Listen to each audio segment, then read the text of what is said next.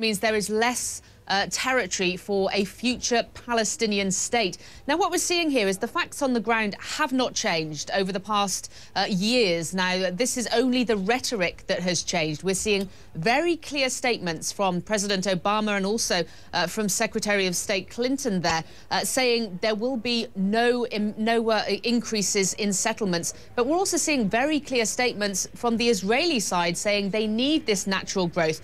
So basically, we're seeing what we've seen all along, but the rhetoric is much stronger. And both sides are dealing with this head-on very early on in their terms, which is significant. Tony? Well, Paula, is the no exceptions on settlements, this demand, as much of a game changer in the U.S.-Israeli dynamic as it appears at first read?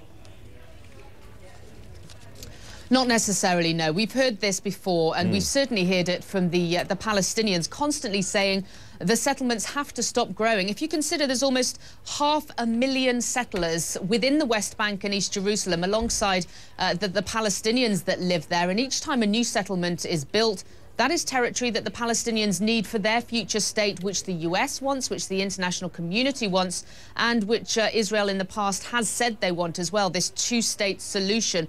Some people I've spoken to in the West Bank say that if this continues as it is going at the moment, the settlements keep springing up, then their state is going to look something like a Swiss cheese, because these settlements are right in the middle of the West Bank, and this is just not viable to have a continual strip of land that the Palestinians can call their own. All right, Paula Hancock's for us in Jerusalem. Paula, appreciate it. Thank you. So clearly the road to Mideast peace goes straight through Israeli settlements. Live now to our White House correspondent Suzanne Malveaux. And Suzanne, why is this administration taking on the issue of settlements in this way? No more settlement activity on Palestinian territory, and that includes natural growth. It really is a line, if you will, that they're drawing in the sand here, because so many different parts of the community, as well as those who've been involved in the negotiations, believe that that is the only way that you're going to satisfy the Palestinians, that it's the only way that you really are going to bring them together. You know that they're split, Gaza as well as the West Bank, that there has got to be some sort of effort on the Israelis' part to basically stop the expansion of those settlements. We've heard it from President Obama. We've heard it from the Secretary of State. We're also going to hear it from the Palestinian President Mahmoud Abbas. And Tony, the one thing that they are going to try to do today desperately is try to bolster Abbas's credibility back at home. This is somebody who really, the Palestinian community very much split. Hamas, as you know, controlling Gaza.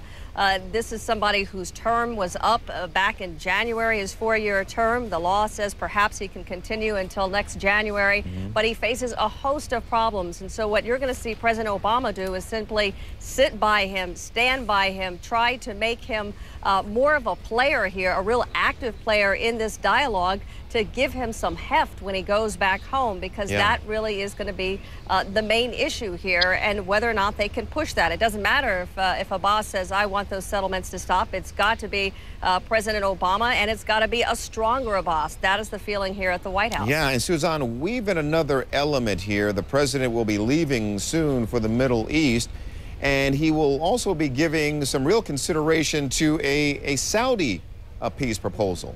Well, certainly one of the things that's so important about the trip that is coming up is that the first stop is going to be Saudi Arabia. He's going to be meeting with King Abdullah there, and there is a plan that's basically been in existence for the last 7 years or so. It's been on the table. There are some countries, the Arab countries, that are very much in support of it, the Palestinians as well.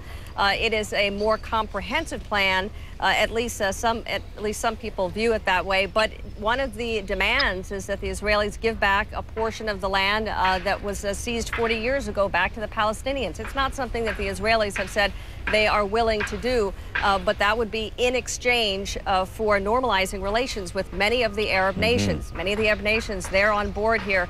That's going to be a very difficult sell. So what you're going to see President Obama do is really try to work with the Saudis in crafting something that is more acceptable to the Israelis. You're also going to see Tony, he's going to be traveling to Egypt. That is where he's going to make a major policy speech when it comes to laying out the U.S. policy in the Middle East. This is what was billed as the speech to the Muslim world. It was Yeah. supposed to happen the first 100 days, slipped a little bit, but this is really supposed to set the table here for those Israeli and Palestinian talks. Well, Tony? this president promised to be fully engaged in this process, and so he is. Our White House correspondent, Suzanne Malveaux, for Suzanne, appreciate it. Thank you. Sure. Very quickly, look, let's call it what it is. A bit of breaking news here.